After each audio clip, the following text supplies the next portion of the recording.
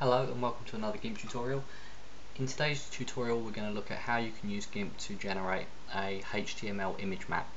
So you can use this particularly if you're a YouTube partner. You can use it to make a banner like the one I've got at the top of my channel, and then you can have in that image clickable links that people can follow.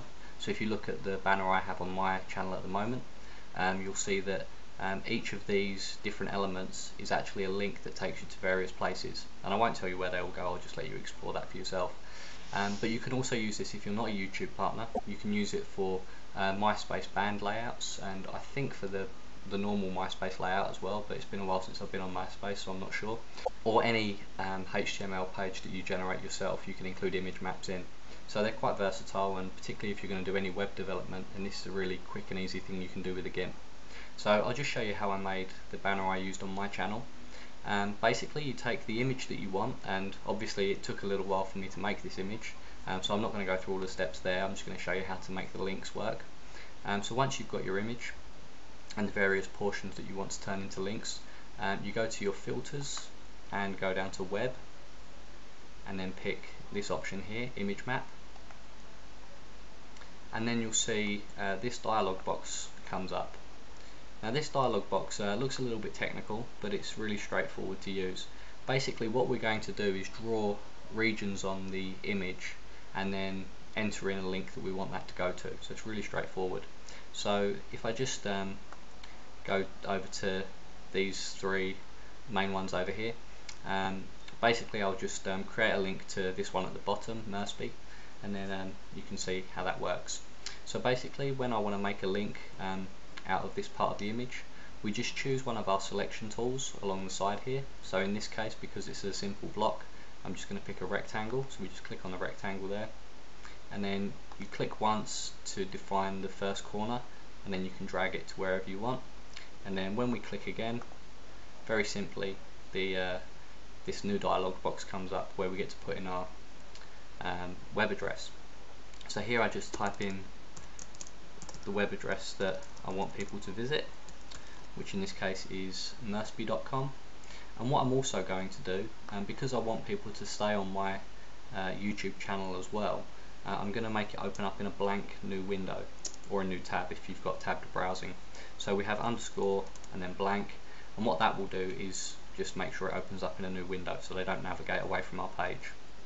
So then we just click OK, and you can see that what it does over here is create that link and attach it to this box. Now at the moment that still isn't a clickable link because we're just in our image editor, but I'll show you how it all works together later.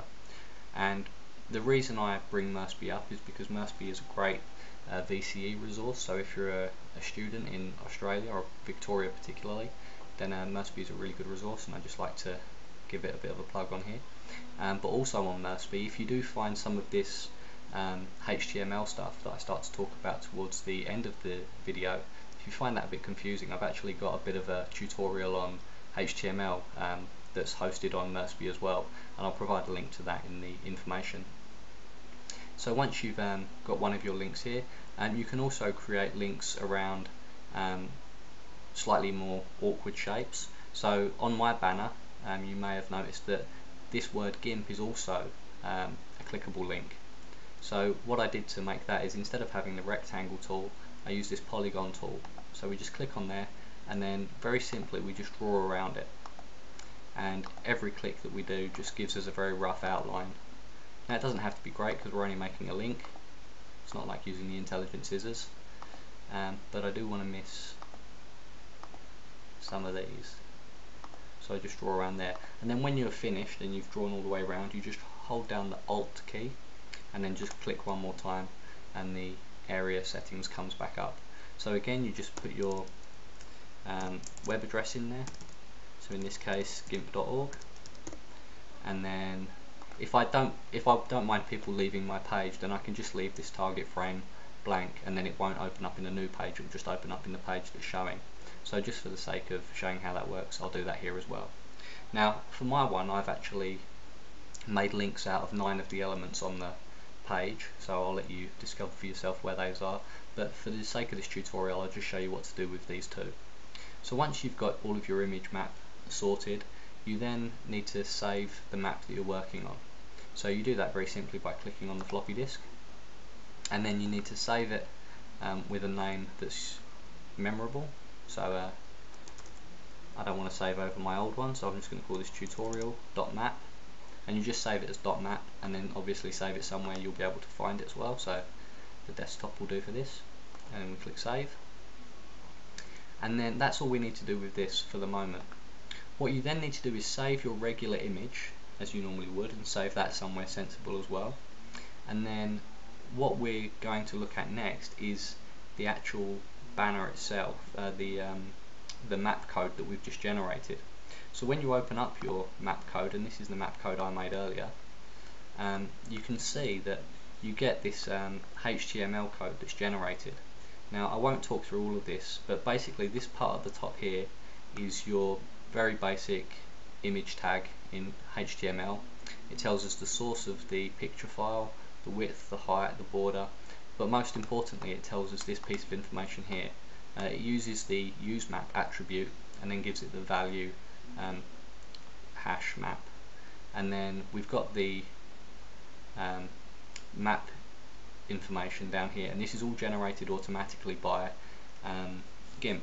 Now if you were going to generate this code yourself manually, you'd have to figure out all of the coordinates, you'd have to type all of this in. Gimp does this in a matter of seconds, so it's very easy to use it this way. So here we've got some comment code which the creator of the Gimp plugin has asked us not to delete, and it just gives you some kind of background information that doesn't do anything at all though. And then everything after that is stuff to do with the links and actually how your image becomes clickable. So if you were going to upload this to YouTube, and particularly if you're a YouTube partner, then the only thing you need to worry about is this section here from map name down to map, because it asks you to put your image code in on the, or the image map code in on the partner page, on the banner profiling page, and that's the only information it's asking for. Now on different websites that would be different. So with MySpace they may ask for the information to be laid out in a different way, but basically this is the image map code, this is the HTML tag that you need, and then this would be the map code itself. So that's all fairly straightforward. And then if you go to the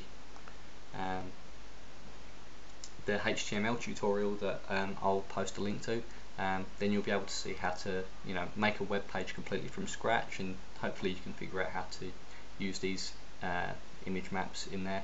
And there's also another tutorial that explains how to make a custom MySpace layout. I can't remember the name of the user off the top of my head, but it was him that gave me the idea of making a GIMP version of this.